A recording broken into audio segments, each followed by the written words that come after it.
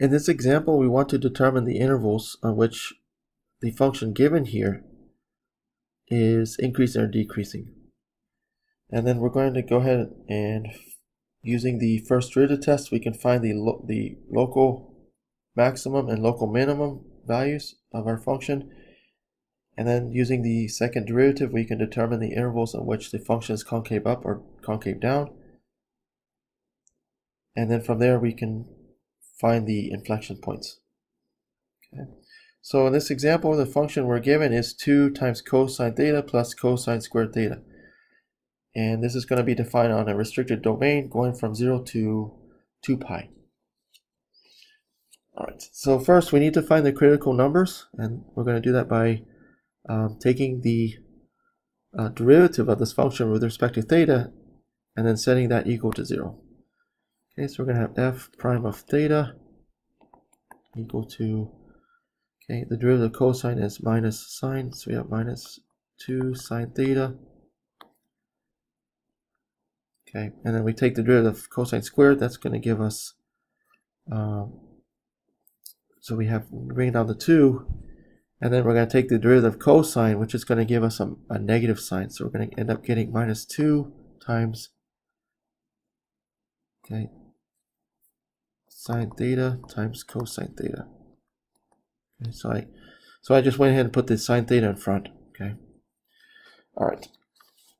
So now we're going to set this equal to 0. Okay, so we have minus 2 times sine theta minus 2 times sine theta cosine theta equals to 0. All right, so what we can do here is we can go ahead and factor out a negative 2 sine theta. Okay, so we're going to have minus 2 times sine theta.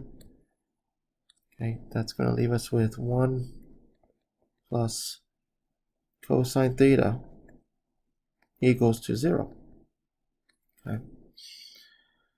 Okay, so we end up getting, we're going to get 2 equations out of this. So we have sine theta equal to 0, or 1 plus cosine theta equals to 0. Okay.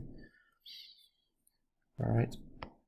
So then again, so we have minus 2 sine theta here, but again, the negative 2 doesn't affect the it doesn't affect the roots, okay, of this for sine theta. Okay. Okay, so going back to the unit circle. Okay, we solve for sine theta equals 0. We're going to get, so that's going to give us the values of theta for 0 and pi. Okay, so sine 0 is 0, sine pi is 0. Okay, and remember we're on the restricted domain going from 0 to 2 pi. Okay, and from here, okay, we have cosine theta, okay, equals to negative 1. Okay, so that means that theta is going to be pi, because cosine pi is negative 1. Okay. All right, so let's go ahead and plot these on the number line. Okay.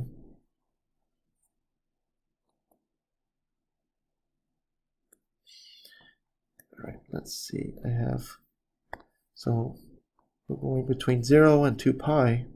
Okay.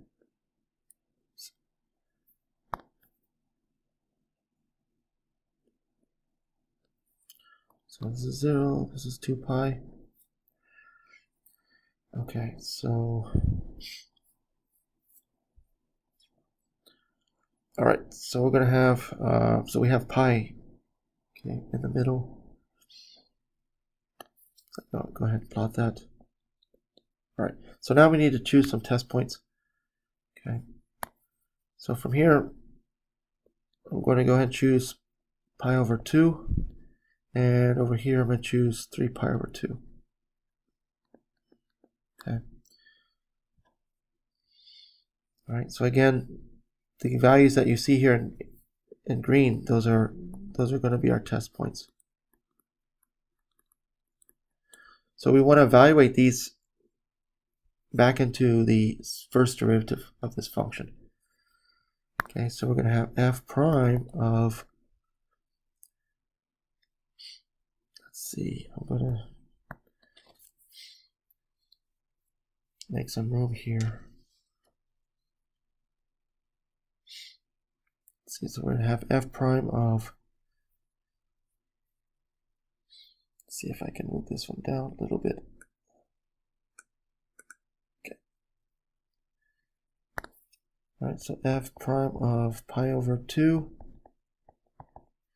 Okay, we're gonna get minus 2 times sine of pi over 2 minus 2 times sine of pi over 2 times cosine of pi over 2.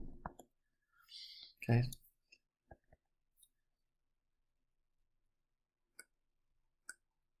All right, so this is going to give us, we have minus sine pi over 2, so that's going to give us minus, this is, sine pi over 2 is 1, so we're going to have minus 2. And then we have minus 2 here. Okay, and then we have, well, cosine pi over 2 is 0, so that's going to be easy. So 2 times 0 is going to give us 0. So we end up getting negative 2 here. Okay, so that's less than 0. Okay, so that means everything between 0 and pi for this function is going to be, the function will be decreasing. Okay. So if we pick any point, again, if we choose any point between 0 and pi and plug that into the first derivative, it's going to be less than 0. Okay. All right, so from here we need to evaluate the derivative at 3 pi over 2.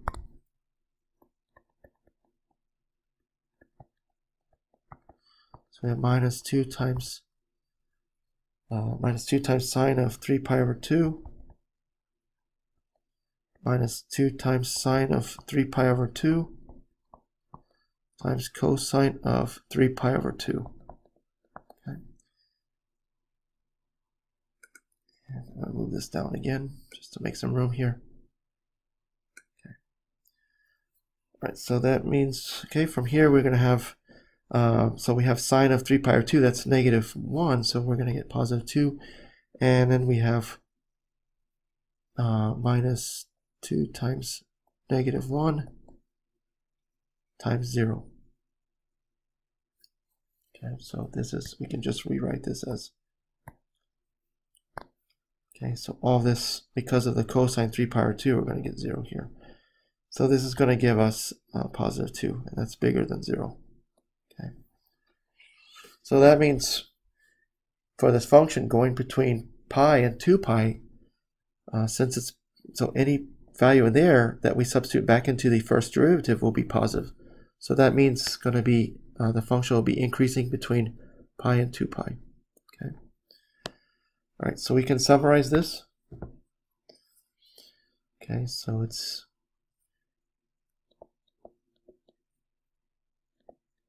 so this function is decreasing.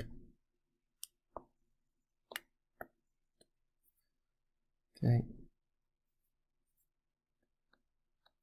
So it's decreasing from 0 to pi and increasing from pi to 2 pi. Okay. All right. So now let's look at the second part here. So we want to find the local maximum and local minimum values of f. Okay, so we go back up here. Okay, so I'm just going to copy this down.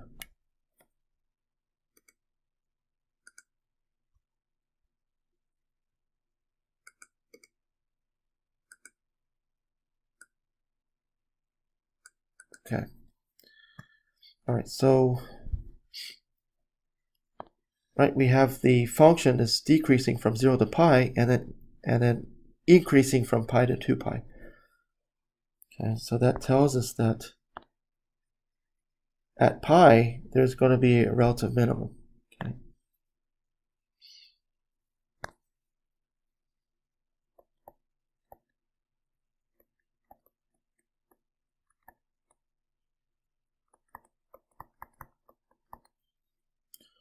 Okay, so at this value. Okay, so there's a relative minimum at x equals to pi.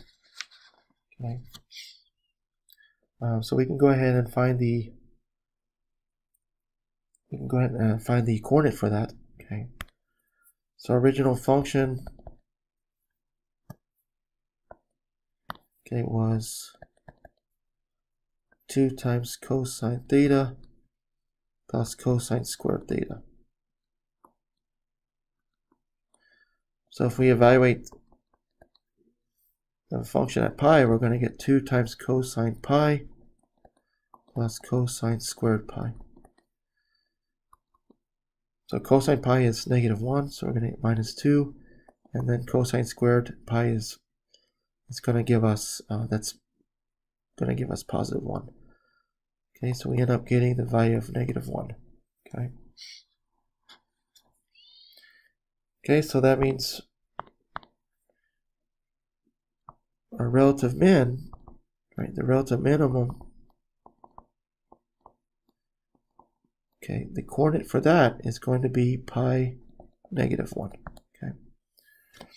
So the relative minimum occurs at x equals to pi, and the actual minimum, right, is the corresponding y value, which is -1. Okay. All right, so now we want to determine the intervals in which the function is concave up or concave down.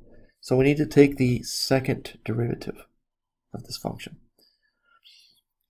So the first derivative, right, we had, okay, the first derivative, right, we had -2 sine theta minus 2 times sine theta cosine theta.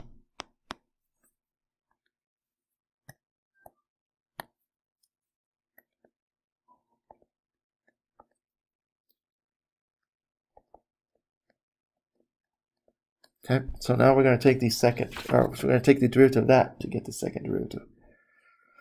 All right, so we're going to have, okay, the derivative of sine is cosine, so we're going to get -2 times cosine theta. And then for the second part, we need to use the product rule. Okay, so we're going to have 2 times, okay, we need to apply this product rule here. Okay. All right, so we're going to have sine theta times the derivative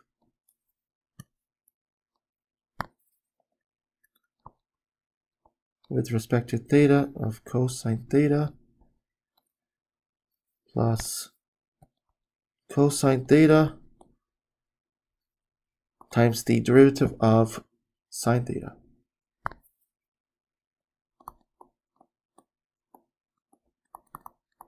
So again, taking the derivative with respect to theta. Okay, so we have -2 times cosine theta. Okay, I'll go ahead and distribute the 2 afterward. So after I take the derivatives of these, so sine theta, and then we have the derivative of cosine theta. That's going to give us minus sine theta. And then we have plus cosine theta. The derivative of sine theta will give us cosine theta. Okay, so we have -2 times cosine theta minus, this is going to change this. This is going to change to a positive. So +2 sine squared theta, and then -2 cosine squared theta. Right. Okay, so now we need to go ahead and set this equal to 0. Okay. To solve for theta. Okay. So move this one down. Okay.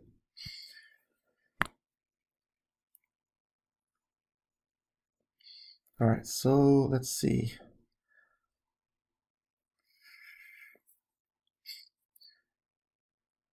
All right, so what I'm going to first do is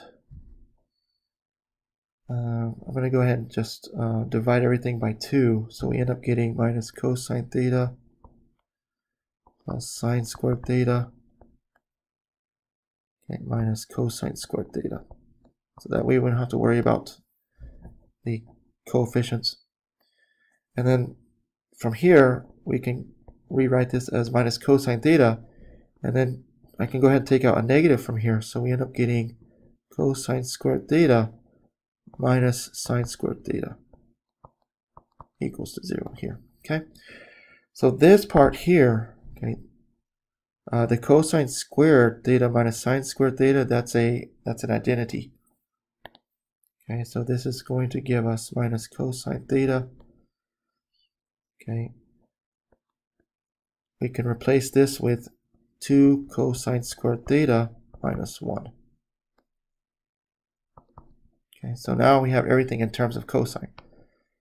And so this is going to give us minus cosine theta minus 2 cosine squared theta plus 1 equals to 0. Okay, so I'll move this down again. Okay, so from here we can use substitution to solve this. So I'm going to let y, okay, well actually before I do that, I'm going to divide by negative here.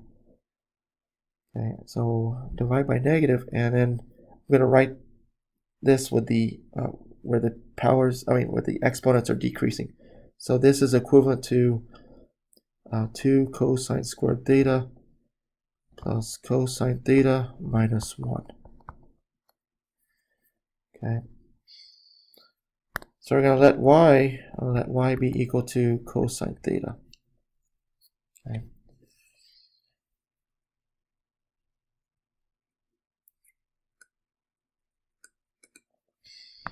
Okay, so we have 2y squared plus y minus 1.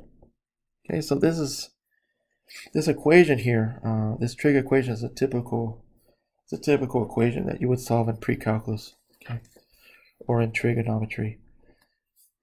Okay, so we do this by doing a substitution, and then we're going to go ahead and factor this. Okay, so we're going to have, let's see, so this is going to be factored as y plus 1 times 2y minus 1 equals to 0. From there we have y equals to negative 1 or y equals to 1/2. Okay. So since y is cosine theta, okay, so from here, let's go back over here, that would mean that we have cosine theta equals to minus 1 or cosine theta equals to 1/2. Okay. All right, so going back to the unit circle, we know that cosine theta equals negative 1 for theta equals to pi. Okay. And for cosine theta equals to 1/2, okay. Again, so if we look at the triangles, okay. So we have cosine theta equals 1/2, so we know that there's a triangle here, okay, that's the value of 1/2, and we have it for another one over here. Okay, so this is corresponding to, okay, so this corresponds to theta equals to pi over 3.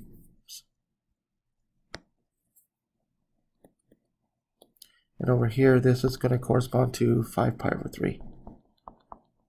Okay. Actually, I'm sorry, I drew that wrong here. That should be a down. I'm sorry.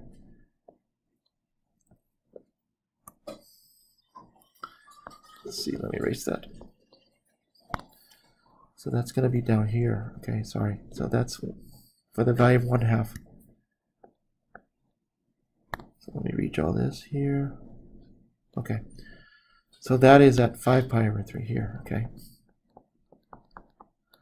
Okay, so that's for this angle, pi over 3. Then we have another angle over here for 5 pi over 3. Okay. Sorry, and that's for the value. This is again for 1/2. Okay. All right, so a positive 1/2. All right. So then, okay, we have our solution, pi over 3 and 5 pi over 3. Okay. All right, so we're going to go ahead and plot these on the number line. Okay.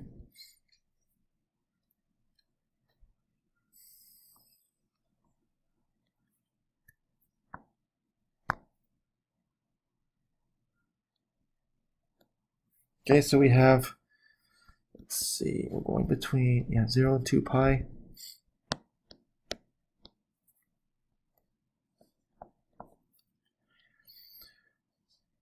Okay, so I'm going to go ahead and plot those values that we just found on our number line. Okay.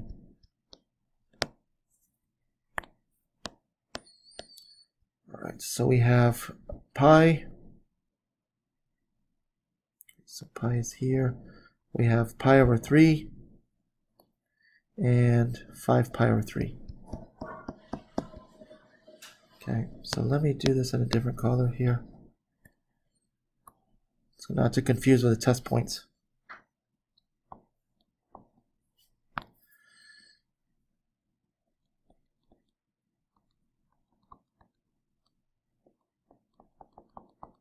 All right. Okay, so let's choose, for our test points, I'm going to choose pi over 4 from here, and choose 3 pi over 4. And here we can choose 3 pi over 2. And from here, we can choose 7 pi over 4. Okay. All right, so just picking values, okay, going along the unit circle between 0 and 2 pi. All right, so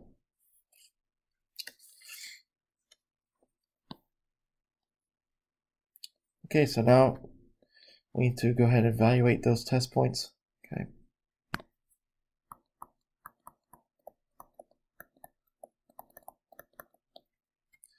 So move this down again.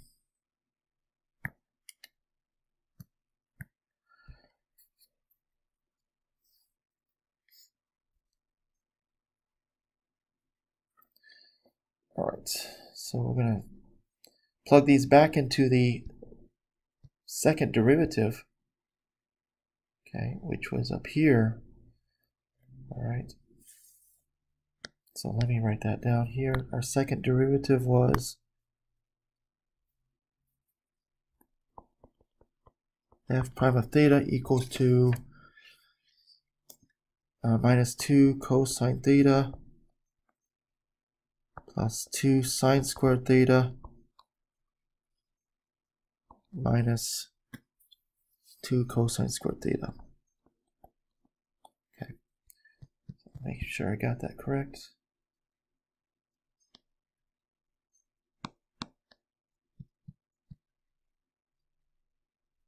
Yep. Okay. All right, so okay, I'll move this down again.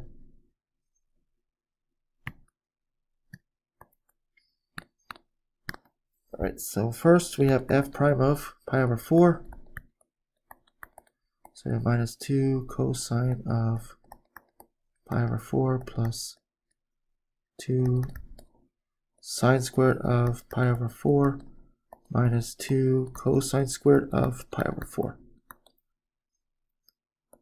Okay, so when we evaluate that, it turns out it's going to give us a negative value here. Okay, so we can go ahead and calculate it. So cosine pi over 4 is going to give us that's going to give us root 2 over 2, and then we have sine squared over, so sine squared pi over 4, that's going to give us oops.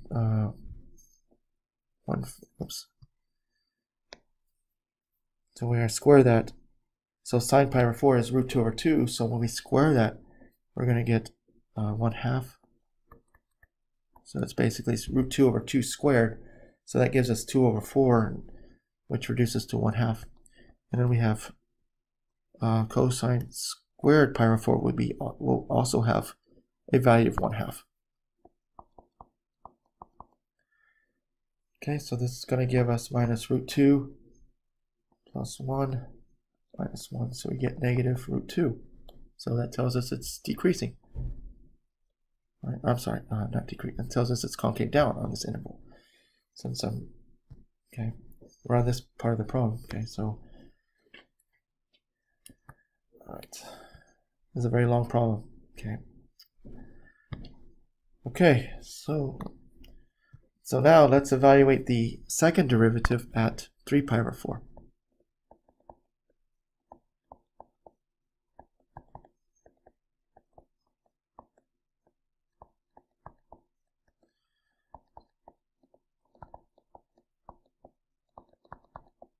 Okay, and then minus 2 cosine squared of 3 pi over 4. Okay, so we're going to have, so 3 pi over 4, okay, all right, that's going to give us, all right, so that's for cosine, that's going to be negative, so negative square root of 2 over 2. And for that, for sine squared, that's going to give us 1/2. And then we have minus 2 times 1/2 again, because they're just, so we're basically just squaring those. So this is going to give us root 2 plus 1 minus 1. So we end up getting root 2. So that's bigger than 0. Okay, so that means it's going to be concave on that particular interval. Okay, so now we're going to evaluate the second derivative at 3 pi over 2.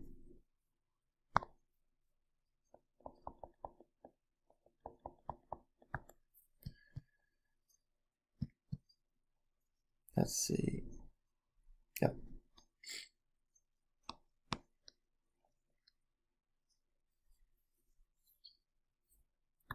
Okay, so we have minus 2 times cosine of 3 pi over 2 plus 2 times sine squared of 3 pi over 2 minus 2 cosine squared of 3 pi over 2. Okay, so cosine 3 pi over 2 is going to be 0. So this is going to give us minus 2 times 0 plus sine squared sine squared of 3 pi over 2, since sine of 3 pi over 2 is negative 1. This is going to give us positive 1 here. And then minus 2 cosine squared of 3 pi over 2 is 0. So we get minus 2 times 0. So we end up getting 2 here, which is obviously greater than 0.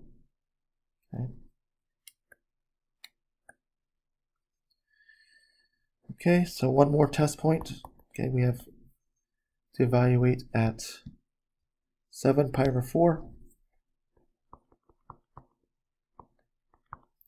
So we have minus 2 cosine of 7 pi over 4 plus 2 sine squared of 7 pi over 4 minus 2 cosine squared of 7 pi over 4. Okay, so cosine 7 pi over 4 is going to be 1/2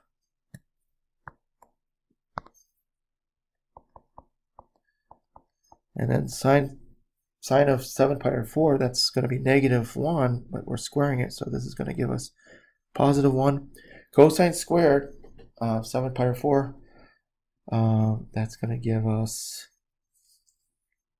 when we square that, that's going to give us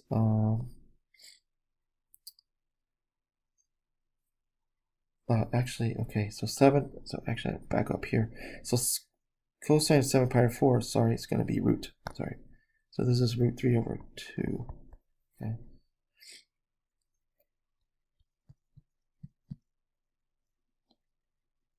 Okay. I was thinking of pi over 3 for some reason, so that's root 3 over 2. So cosine squared of 7 pi over 4, when we square that, that's, I'm sorry, that's going to be root 2. So this is root 2 over 2, okay? All right, and then for cosine squared of 7 pi over 4, that's going to be, so we're going to have root 2 over 2 squared, so that's going to give us a value of 2/4, which reduces to 1/2. Okay. So again, cosine of 7 pi over 4 is root 2 over 2. So we have minus 2 times root 2 over 2 plus sine of 7 pi over 4. Okay, that is, okay, so I need to correct that too. So that's going to give us a value of 1/2. Okay, because sine of 7 pi over 4 is root 2 over 2, but when we square that, we're going to get 2 over 4, which reduces to 1/2. And cosine of 7 pi over 4 is root 2 over 2. When we square that, we get 1/4. I'm sorry, we get 2/4, which reduces to 1/4.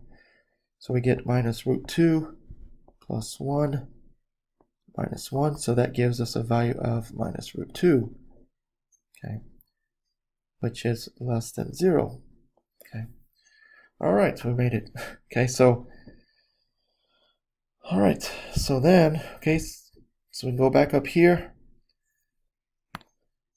So we had, on this interval was decreasing, we had a negative value. On this interval, we had a positive value. So it's sorry, not, this is for concavity.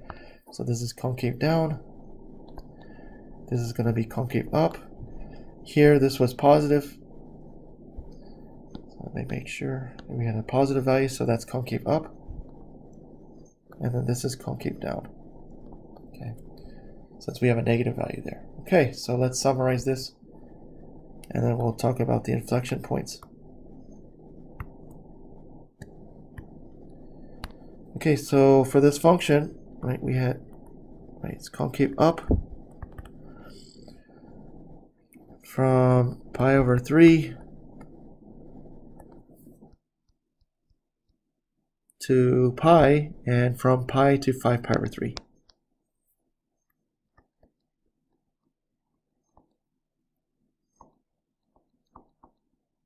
Okay, and concave down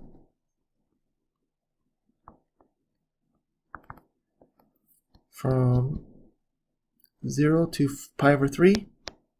Okay. And from 5 pi over 3 to 2 pi. All right. Okay, so that's the result for concavity. So now from there, we can easily tell the, we can easily get the inflection points. So I'm going to copy this here, because we need this result. Okay.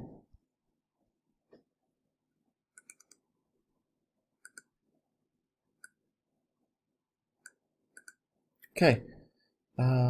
Let's see, did I? Oh, I copied the wrong one.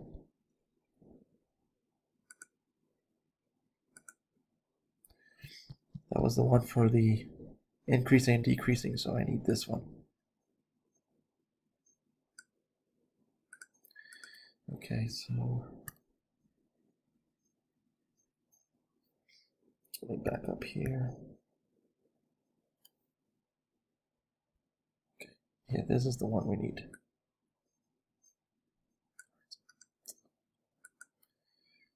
So it'll be easier than for me to redraw that. Okay, there we go.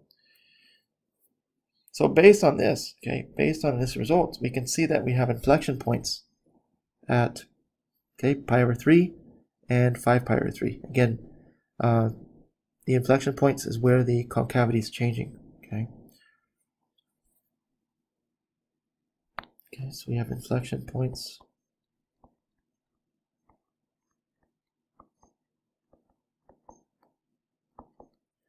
at theta equals to, since our function is in terms of theta, okay, so this is going to be theta equals to So the inflection points at theta equals to pi over 3 and 5 pi over 3.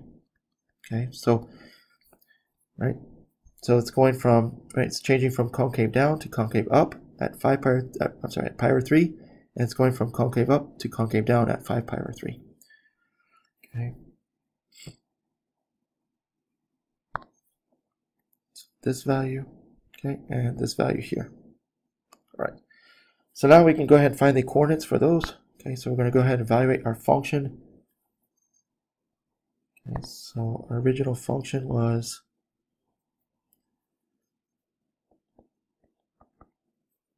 f of theta equals to 2 cosine theta plus cosine squared theta. Okay. So f of pi over 3, okay, we have 2 cosine of pi over 3 plus cosine squared of pi over 3. So this is going to give us cosine pi over 3, that's going to give us 1/2. We have 2 times 1/2. And then we have, this is going to be 1/2 squared. Okay, so this is going to give us, we have 1 plus 1/4. So that's going to give us 5/4. Okay.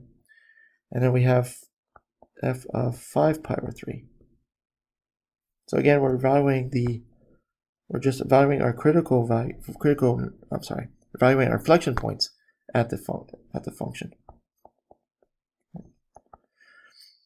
So we have 2 times cosine of 5 pi over 3 plus cosine squared of 5 pi over 3. Okay, so remember, going back up here, so we have, right, remember that for pi over 3 and 5 pi over 3, these two triangles share the same adjacent side. That gives us a value of 1/2. So this is going to be 2 times 1/2 plus, this will be cosine squared of pi over 3, so that's going to give us 1/4. Okay, so we get, okay, 1 plus 1/4, that's going to give us 5/4. Okay, so the coordinates for inflection points, okay, are going to be, okay, we have for both of these actually, we have a value of 5/4. So we have pi over 3, we have pi over 3, 5/4.